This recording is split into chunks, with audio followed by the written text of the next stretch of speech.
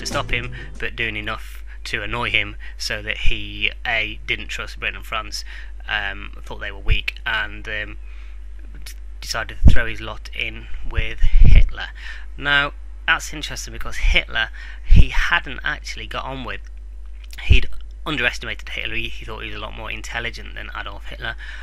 He was quite flattered that Hitler had copied his ideas, but obviously because of the Austrian issue, he wasn't willing to be major allies, more willing to look to Britain and France, like I said.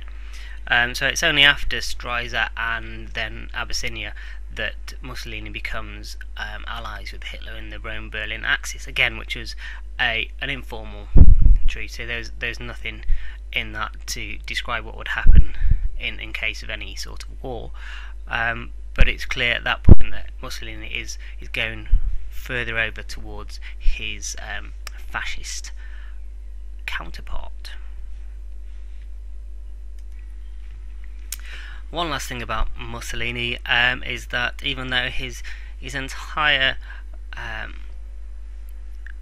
no, I wouldn't say reign because he wasn't a king, but his entire time in power was built upon propaganda and prestige of military victories, and that's exactly what he wanted in Abyssinia, and it worked. He was never more popular as when he took the capital Addis Ababa of Abyssinia. However, he was never actually very good militarily, and though he claimed to have a fantastic air force and be strong enough to fight in World War II, he actually didn't prepare anywhere near as well as he should have, or his friends or his enemies did. So his entire regime was let down on his foreign policy, which was not backed up by his military strength.